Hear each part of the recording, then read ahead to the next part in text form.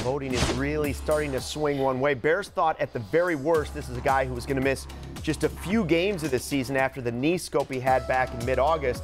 He would make $1.74 million next season if he was on the Bears. That might factor into this too.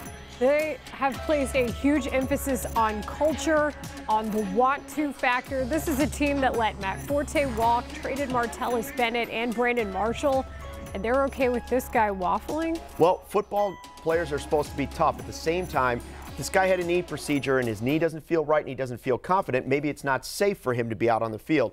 He's been on the practice field, but something's wrong.